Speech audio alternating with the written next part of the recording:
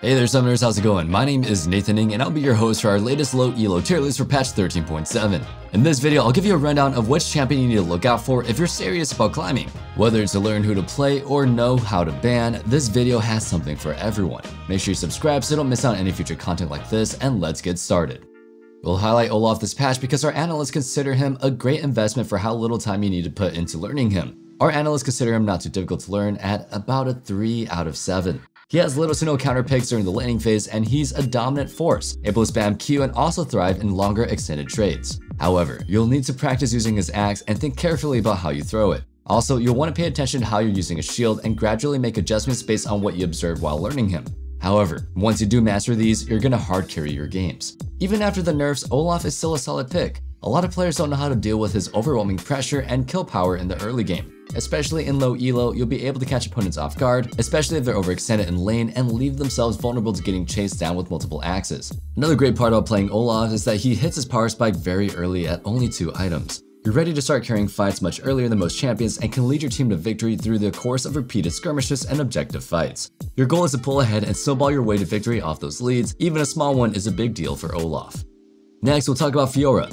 Fiora is definitely on the harder side of characters to learn, but she's far from the most difficult. Despite this, our analysts consider her one of the hardest carries in the game, so it's absolutely worth investing some time into learning her. What makes Fiora so hard to play is that you have to use your parry well, as it's really your only defensive tool. Using Q defensively will put it on a longer cooldown, so while it is there, it's not as broken as when it's used to chase down opponents aggressively. Another part that makes her more challenging is the fact that you need to learn how to hit the vitals and positioning around them. Managing this is something that takes time, and you'll need to put some games and practice into Fiora before you really start seeing consistent results. Fiora is still one of the best carries though, because of her top tier 1v1 power. She also scales beautifully, making her a great pick in regards to the "we can always win if we stall" factor.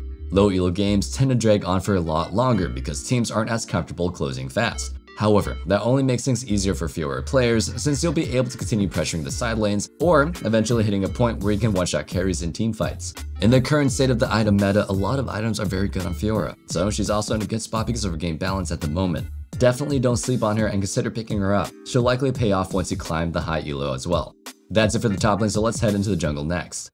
Next, we'll run through the jungle. Our top picks of this patch are Jarvan, Nocturne, Evelynn, Rammus, Mordekaiser, and Mundo. That said, let's take time to talk about Evelynn. She's rated at a medium difficulty, but you'll get the hang of it after a few games. What makes her so difficult is that she is vulnerable to invades before level 6. You need to be really careful and also consider carefully how you want to path. In addition, you'll want to have a good idea of where the enemy jungler is. Choose your ganks well, and also position perfectly during the late game teamfights to have the most carry potential. With her stealth, you do have a bit of freedom, but it's not something that you'll be good at immediately. Put in time and trust that you'll learn by practicing. For her carry potential, what makes Evelynn so good is that players in low elo don't ward nearly as much. Your enemies won't have any idea where you are at most times, so make sure you take advantage of this. She's a huge nuisance to deal with, as she can be anywhere because of her stealth. Enemies have to be extremely careful about overextending, as they truly never know when they're in danger. Squishies are gonna have to live through a nightmare knowing that she could pop out of the shadows and one-shot them. However, one weakness Evelynn does have is that if your enemies build too many defensive items, it significantly cuts down her potency. Next, we'll feature Shyvana. She's very easy to play as she has a very fast and healthy jungle clear. The only part is that you'll need to be a little bit careful with your positioning if you're playing her AP.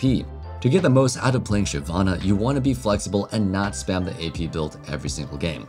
What makes Shyvana a great carry is that she's great at controlling objectives. Winning Dragon is even more rewarding, and the extra damage that she deals to them makes it even easier to secure. Objectives are what win games at the end of the day, and having that slight advantage is a huge deal in many games. Like I mentioned earlier, you want to be flexible with Shyvana, as she can either build defensively, AP, or as a bruiser. No matter what your team needs, you're going to be able to fill up that role and make sure that your team is well-rounded. That covers the jungle, so let's talk about the mid lane next. In the mid lane, our top picks for this patch are Aurelion Sol, Anivia, Victor, Malzahar, Veigar, and Swain. Let's go ahead and talk about Victor, one of our OP picks this patch. Victor is a moderately difficult champion to learn, and the biggest challenge that you'll need to face is learning how to position correctly. Due to his weak early game, you'll need to play safely, learning how to effectively farm, position, and ward. Early game assassins are also a huge problem, as Victor does struggle against the pressure. However, the reason that you're playing Victor is for the later parts of the game, so it's only a fair price to pay. Practice those basics and get good at farming with him, and you'll definitely see results. Our analysts have rated him a 7 out of 7 in terms of carry potential. Once he completes 2 items, Victor is an absolute beast with his utility and high damage output. He outscales almost every other mid laner at a rapid pace, and the longer the game goes, the better things go for him. He eventually hits the point where he's a person one-shotting the enemies and your opponents have to be the one that plays fearfully.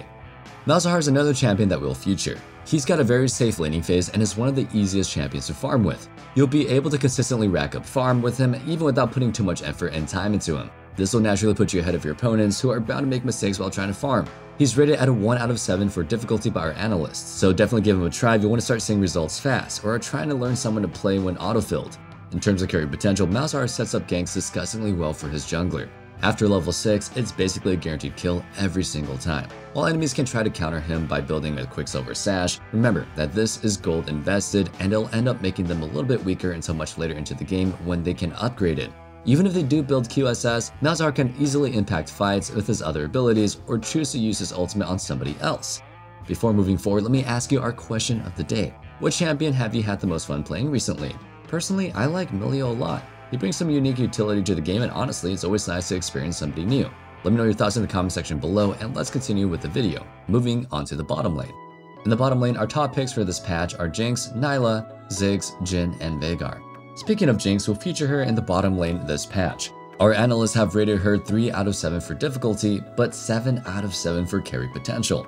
Again, it's not too much time invested and you're getting an insane late game carry out of it.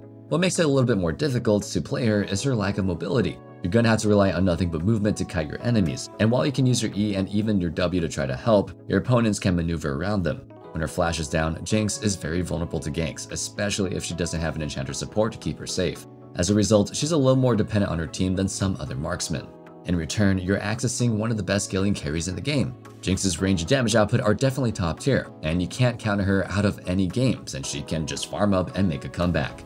No pun intended, but Jinx is explosive in teamfights due to her reset mechanic. If she manages to score that one takedown during teamfights, she can deal some insane damage and hard carry her team to victory. In the same way you're afraid of a Katarina or Darius cleaning up a fight, Jinx can do the same thing and a lot of the time, the enemy team isn't ready for what's coming.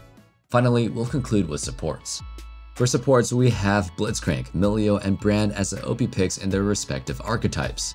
We'll focus on Brand for this patch because he's easy, but still finds himself as one of the best carries in the game. The only thing that you really need to focus on when playing Brand are positioning and landing your abilities. Easier said than done, but you honestly need to do this with any champion. It's just the core fundamentals of League of Legends, with the exception of Yuumi of course, where positioning is basically done by your teammates. Back on the topic though, once you do get the hang of hitting your abilities, you're gonna absolutely destroy solo queue.